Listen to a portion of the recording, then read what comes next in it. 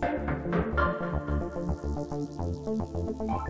can see a little clearer this area here so you can get a little better perspective of the frame. Look how beautiful this frame's coming out. Okay, now granted that the original frame is welded, you know, they weld the original frame at the factory. To weld all these little pieces, I could do that, but that's a lot of work, you know, so I rather make all the pieces so that you can assemble this as an erector set. You know, when I was a child, my dad, one of the first toys that he gave me was an erector set. It was a fire engine erector set, and it was all built, and the first thing I did, I took it apart and I said, okay, I got bored with the original model, and then I took it apart and built myself a, you know, something better.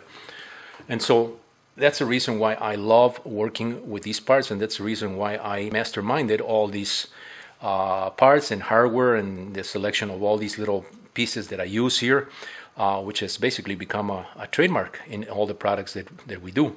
So this follows along the same lines as the MIA Quicksilver style ultralight and the GWS conversion kits, you know, that you've seen, and many other products that you know, we've also done ultralights, you know, that I haven't shown yet. So this is in the same style and flavor and assembly. So if you've bought one of those models from me on Microlight in the past, you know, you can expect the same level of assembly here. It's a lot of fun assembling this. If you're the type of person that likes to assemble things, and you know, as you're doing this, you know, you get some enjoyment, then I would say that this is the model for you. You know, I do plan on making this one into a custom kit, meaning that I will not sell this to the general public. But if you are, you know, a Tanarg owner or somebody that really wants one of these, you know, you're going to have to contact me and just request it from me. I can either sell you these in parts, or I can sell you this in fully assembled. But you know, I would be taking some of the fun in assembling this, you know, away from you. So, but you know, you can see, you know, the quality here, and I'm not, I mean, this is just a frame. I mean, there's still some little parts that I need to make, and these are going to be manufactured, you know, out of aluminum also, CNC machined, brackets for the brace here. There's a lot more that needs to be done here, and I'm eager to work on those things, and I wish I had, you know, multiple me's so I can, you know, just assign each one of myself, you know, to do all these parts, because only me right now in my head knows exactly how this needs to be done. It's kind of hard to describe this, you know. I often try to explain this to my wife, and my wife just, I go, do you see it? Do you see it? Do you see what I'm talking about?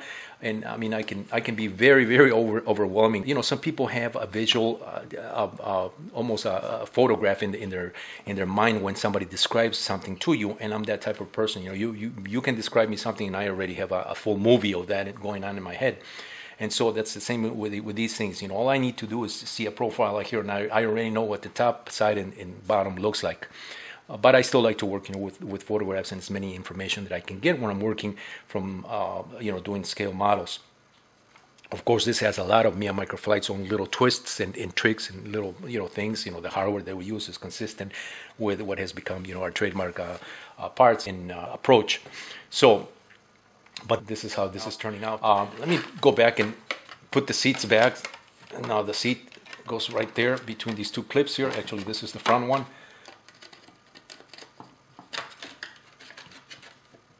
And these are the seats, the molded parts that are making up the framework for what's going to come next, which are the padded seats and backrests. And so that's what this is. But that's how this is going to be.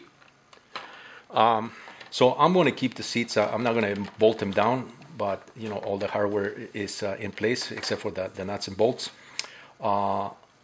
because I'm going to, I'm going to leave the seats out so that I can work on the rest of the, you know, I need to work on two brackets here, one on the upper section here for the brace, this bar right here, which is the front tube. So I need to work on two brackets, and I'll probably be doing a similar steering wheel as I did on this guy here, because I'm really liking this. This is very similar to the real thing. And you can see the steering wheel is very stout. You know, the pilot seats here, and I'm not even. I mean, I could go crazy with details here. I mean, there's footrests here that I could make. But the more you add things, the more it adds to costs and complexity. But you can see how that works right here. And this is my own. This is based on the. It's almost very similar to the steering, to the suspension steering that I was doing for the BBW, the MIA Benson Brock and Wallace Auto Gyro. One of the first ones that I did more than 10 years ago. I did that model, and I came up with this particular type of landing gear, steering suspension.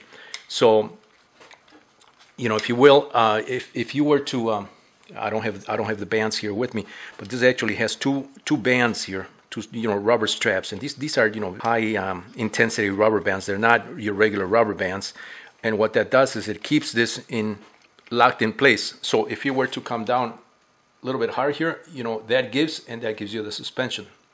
It's not suspension like a shock absorber, but it does do pretty much the same thing if you were to come down on your nose, and that was the purpose of doing that. And as I proved in that those videos that I did, with the MIA BBW Auto Gyro, I landed that so many times hard while I was flying that model, and I was actually trying to perfecting my skills in flying these things. And so that was kind of my test setup, for the landing gear. And so I kept it here and I brought it on this particular one. So once again, this is Mario with me on Microlight. Stay tuned for more.